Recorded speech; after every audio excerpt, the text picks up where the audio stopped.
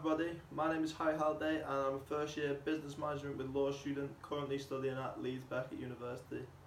Today I'm going to be talking to you all about myself as a customer and the psychology behind all the purchases that I make.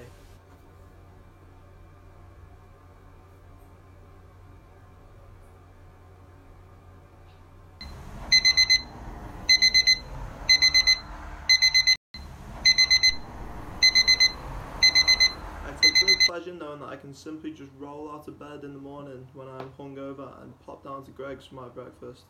Here my purchases are habitual and require little to no thought, as it is just simply routine problem solving. We must first ask, what is marketing?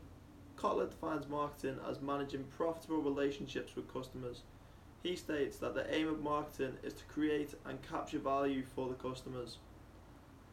This is very similar to another definition, one by Brassington and Pettit. They state that marketing is about giving the customers what they want, identifying and anticipating customer requirements.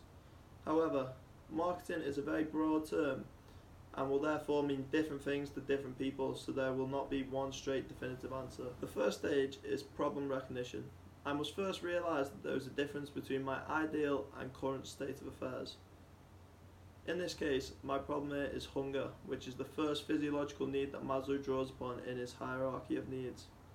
This problem can be solved, however, by purchasing a product so that I am ready for the day ahead of me. After recognising that there is a problem, the next step for me is to conduct an information search. This simply consisted of me going onto my phone and scrolling through Google Maps to try and locate a place that was going to tailor to my needs of being tasty, quick and easy.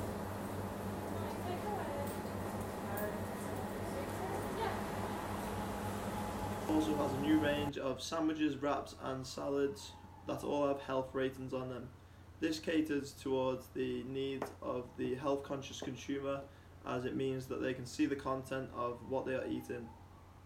However, this health conscious consumer is not me.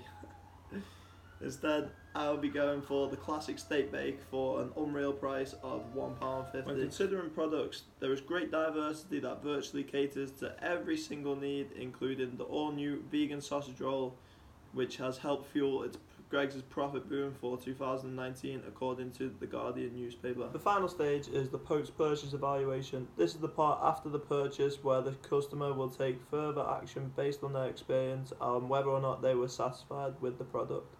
After eating my steak bake, I would like to say that Greggs excelled my expectations, and because of this I will happily make a repeat purchase, refer some of my friends to the product, or maybe even try some of the other products. However, it would be wrong to assume that there are no other factors that affect my decision making in the macro environment. PESTLE is a framework used to analyse the external environment. Greggs appealed to me greatly as a student because of my current financial situation and because of the fact that I am pretty skint. A technological factor that Greggs have implemented is that gives them a competitive edge is their click and collect app. This development has increased my loyalty to Greggs, as it means that I can pre-order my food while lying in bed and so that it is ready for me on collection.